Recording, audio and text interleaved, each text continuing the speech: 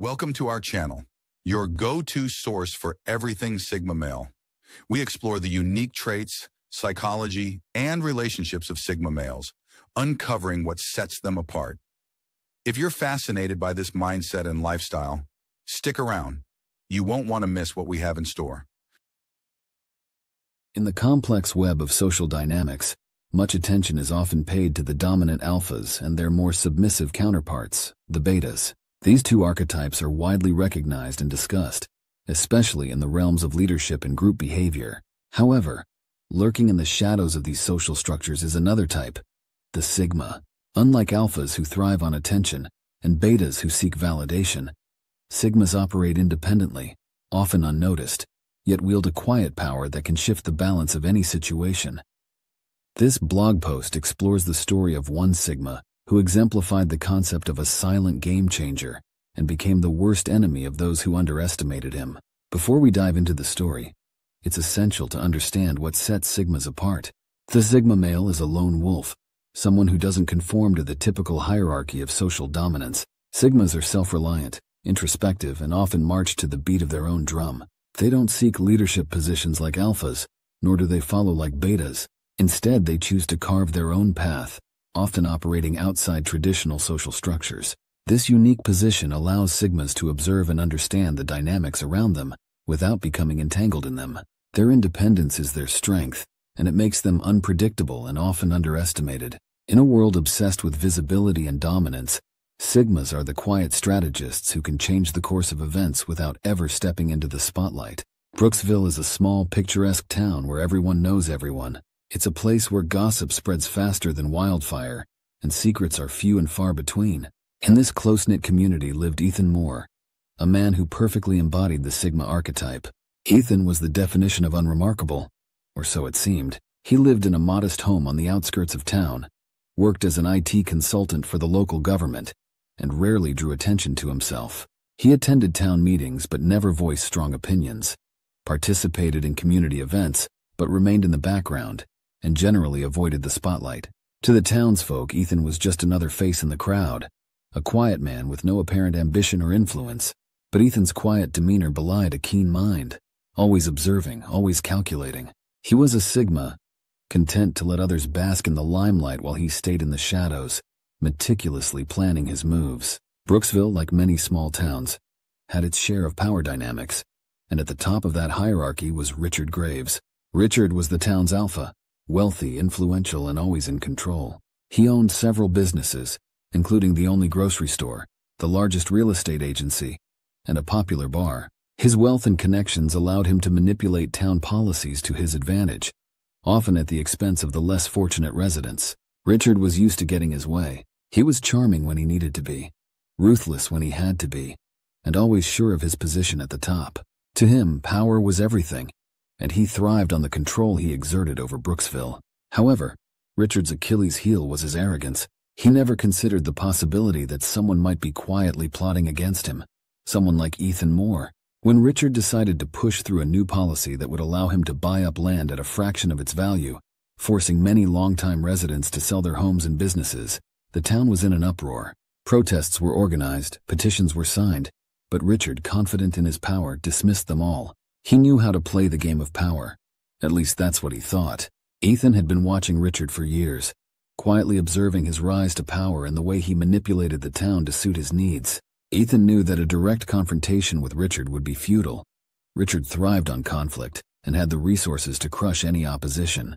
Instead, Ethan decided to use his Sigma strengths: observation, patience, and strategy. Ethan began his plan by subtly influencing public opinion. He started small, leaving anonymous comments on local social media pages, gently steering conversations in a direction that made people question Richard's motives.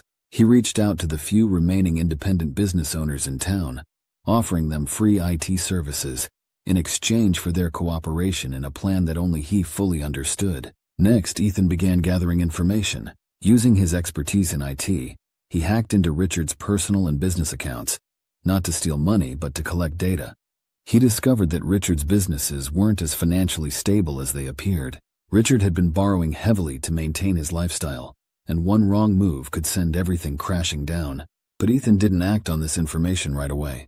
Instead, he waited, continuing to plant seeds of doubt in the community. He organized anonymous donations to fund legal challenges against Richard's land grab policy, hired a private investigator to dig into Richard's past, and even leaked some of the less savory findings to a local journalist who had a vendetta against Richard. All of this was done quietly behind the scenes. Richard noticed the growing resistance, but couldn't pinpoint its source. He dismissed the anonymous comments and small acts of defiance as the work of disgruntled residents. He had no idea that a single quiet man was orchestrating it all. As the months passed, the tide began to turn against Richard. The legal challenges slowed down his land acquisition, the negative press began to tarnish his reputation, and his financial situation grew increasingly precarious. But the final blow came from an unexpected source: Richard's own arrogance. Richard had always prided himself on his ability to read people, to know their weaknesses and use them to his advantage, but he had never paid much attention to Ethan. To Richard, Ethan was just another quiet, unremarkable man, someone who posed no threat. So when Ethan approached Richard one day with an offer to help him fix the sudden technical issues plaguing his businesses, Richard accepted. He didn't even consider the possibility that Ethan might have been the one causing those issues in the first place. Ethan's plan was simple but brilliant.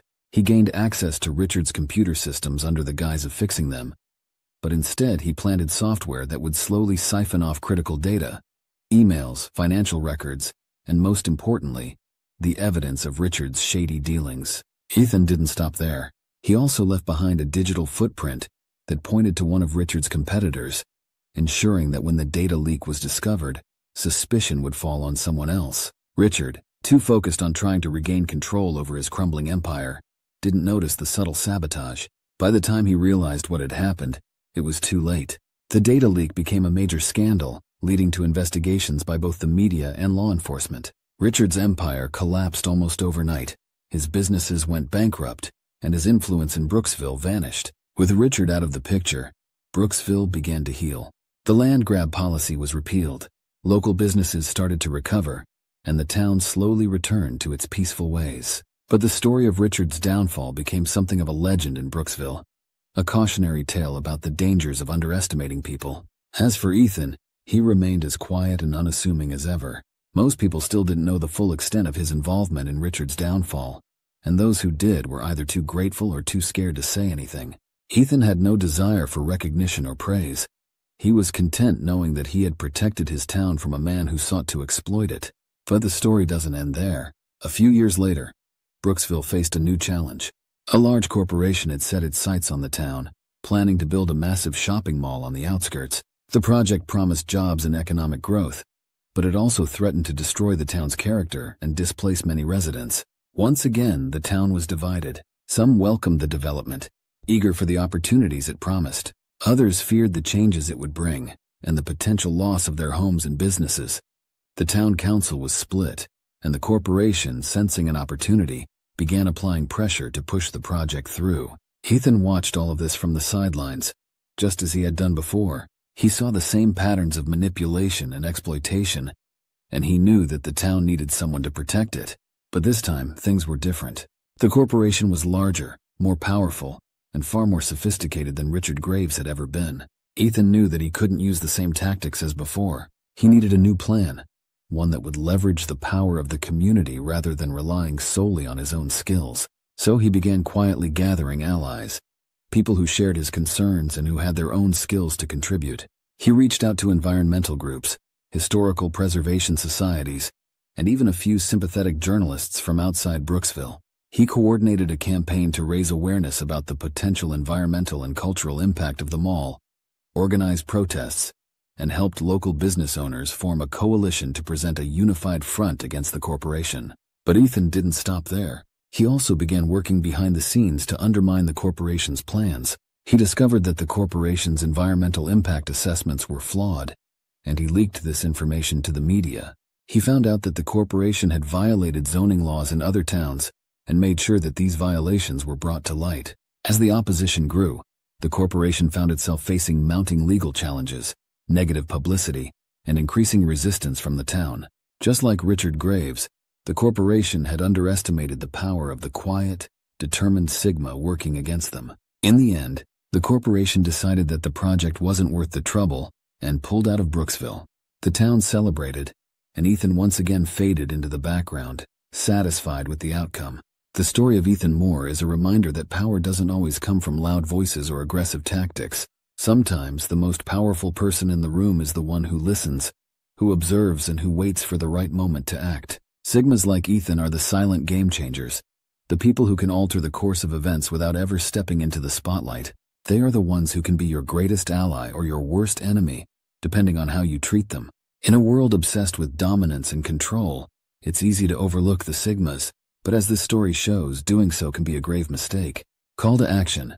If you found this story intriguing, share it with your friends and colleagues. Reflect on the role Sigmas might play in your own life, and consider how understanding their quiet power could change the way you approach relationships and challenges. Don't forget to leave your thoughts in the comments and explore more of our content on social dynamics and personal growth. This blog post is now structured and worded to fit the needs of a blog, with a more narrative style, clear sections, and a conclusion that ties the story back to broader social dynamics. It's designed to engage readers, provide insights, and encourage further interaction. Thanks for watching. If you enjoyed this deep dive into the Sigma male mindset, be sure to like this video and subscribe to our channel. Hit the notification bell so you never miss out on our latest content. Join our growing community and stay tuned for more insights into the Sigma way of life.